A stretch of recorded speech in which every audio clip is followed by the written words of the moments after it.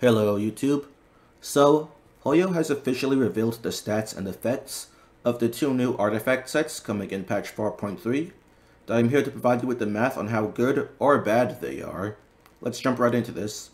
Starting with the Geo set, the 2-piece gives 18% attack, and the 4-piece gives 20% Geo damage bonus, after using your elemental skill. If protected by a crystallized shield, this goes up to 50%, and that additional 30% Geo damage bonus is lost 1 second after no longer having a crystallized shield. So it's pretty obvious that this is meant to be Navia's signature set, and will probably be her best set. 18% attack and 50% damage bonus is a lot of stats.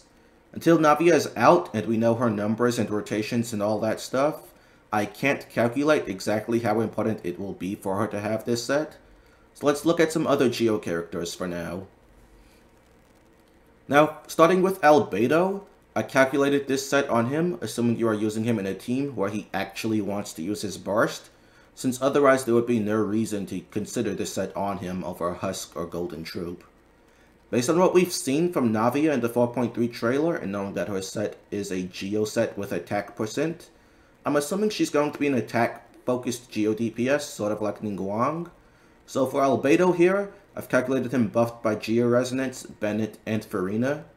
Theoretically, assuming that this is a team Navia might use with Albedo as the 4th slot. With this, I gave Albedo 9 hits of his skill and 4 Fatal Blossoms from his burst.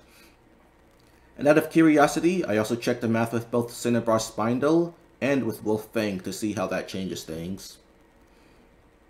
So with Wolf Fang, Husk is still Albedo's set, but the difference is only about 2% in favor of Husk. Although in this type of team with Albedo's burst being used, Golden Troop is a bit behind the Whisper set. And with Cinnabar Spindle, since it gives Albedo so much defense, damage bonus gains value over defense, so Whisper is now only about 1% behind Husk, and Golden Troop also caught up a lot as well. The only reason it's behind is because it doesn't buff his burst at all. So in a team such as this, where Albedo's burst is actually used, the new Whisper set should be Albedo's second best set, making for a very nice side grade to Husk, which you might pick up anyway while farming the new domain for Navia. Also, something nice with this set is that Albedo snapshots, so even if you lose Crystallize, he's going to maintain the 50% Geo damage bonus. Next, I have Zhongli. I calculated him in the exact same team scenario as Albedo, just with him in Albedo's spot.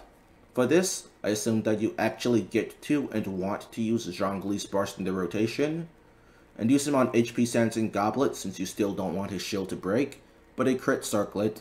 They also have him on Favonius Lance since it's Zhongli, and you probably want him on Favonius to support the team better. As we can see, with Zhongli getting his burst buffed a good amount by Bennett and Farina plus Geo Resonance, the Whisper set is actually a pretty large upgrade over Emblem and 2-piece options for his damage. If you were to build him purely for damage and trust his shield to still be strong enough, on an attack Geo crit build with a DPS poem like Deathmatch or Staff of Homa, then he would actually be able to do some solid sub-DPS damage.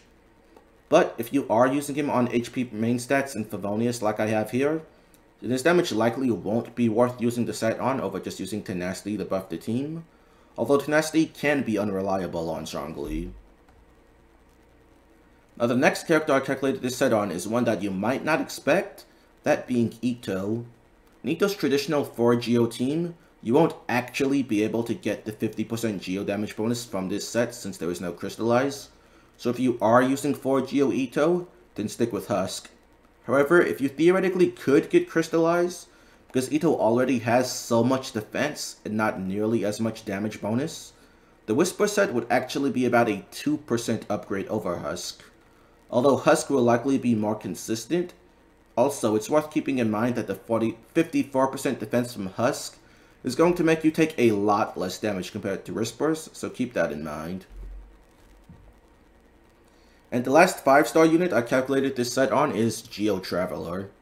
With Geo Traveler, I have him calculated in the same setup as Albedo and Zhongli, with Geo Resonance, Bennett, and Farina. However, I have Geo Traveler only using their skill once in the rotation. If you can fit in more than one skill, then the damage would go up. I also have them on Favonius, assuming that you need it for energy. But if you don't, then the damage will be much higher with something like Wolf Fang or Finale of the Deep instead.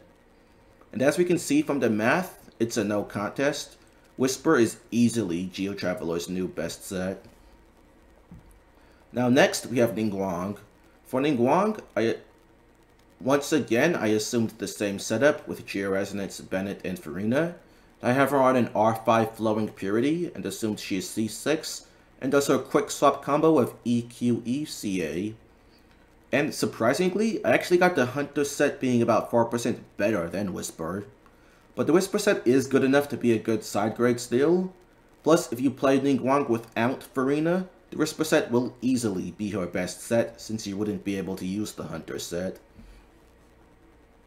And lastly, I calculated the set on Noelle, using a team of Noelle, Garo, Albedo, Farina, and Noelle using Redhorn. The problem with using the Whisper set on Noelle is, the buff procs by using your elemental skill, and it lasts 10 seconds. Noelle's skill cooldown is much longer than that, so if you use her for longer than 10 seconds, she isn't going to get full uptime on the 50% damage bonus. This causes the Hunter set and Husk set both to be a lot better than Whispers on her. So with Noelle, I would definitely advise against using this set. Now, that covers all the Geo characters worth calculating this set on. So let's take a look at the healing set now. This set, Song of Days Past, is a giant wall of text. But from what I am understanding, basically what it does is, after the character willing the set heals, the set will record all healing done for the next 6 seconds, counting overflow healing, and it can record up to 15k. Once the 6-second duration is over, your character gets a base damage buff of 8% of the recorded healing, which would be 1200 base damage, assuming you recorded 15k healing. The buff will last for 5 hits, then, once the buff is removed, you get healed again. It will record the healing over the next 6 seconds again, buff 5 hits, rinse and repeat. I really hope I'm understanding how this set works wrong, because that is terrible. This would mean that, for characters that are on field for around, say, 12 seconds for example, they would only get 10 hits buffed, possibly only 5. And only characters with really long field times, such as Sino, would ever get the buff more than twice in a rotation. On top of that, because the buff specifies that it lasts for 5 hits, then this is likely going to have the same problem as other base damage buffers like Yunjin and Shenhe, in which hitting more than one enemy counts towards losing multiple stacks, yet you only get the damage of 1 stack for this. So if you are hitting 2 enemies, you would only be getting the buff on like 3 hits instead of 5. Most healers already have good sets they can use like Noblesse, VV, or even Ocean-Hued Clam. There's pretty much only one scenario where I could see this set possibly being an upgrade, and the first scenario was on Baizu in a Quick Bloom Sino team. Baizu's healing will easily max out the buff each time, and Sino has long fill time with a lot of fast hits to quickly use the buff. However, even here, the set was actually a slight downgrade compared to Ocean-Hued Clam. And unlike this song set, Ocean-Hued Clam actually scales up in AoE since it deals AoE damage, while the song set loses damage in AoE. So I really don't think there's ever any reason to use this set on anyone, unless I'm understanding how the set works completely wrong. And yeah, that's about all I have to say for today. If you liked today's video, please be sure to give a like and subscribe, and also leave a comment letting me know your thoughts. Thanks. Bye.